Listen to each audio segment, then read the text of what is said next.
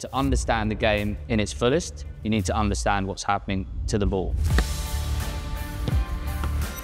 The ball is a conductor of the orchestra. Gilbert is synonymous with every major event that's happened in our sport, whether it's the World Cup or Six Nations. We put a lot of emphasis into the product we're putting out on a national level. And so the implementation of the Sportable technology is now going to align our broadcast with what sports fans are used to seeing.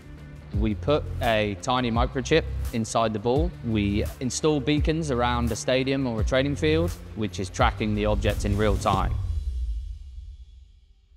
We're getting location information from the ball: speed, spin, distance, trajectory, hang time. Our system is entirely wireless, portable, flexible, and it comes in something the size of a regular suitcase. The technology and the innovation behind this ball is truly a game changer.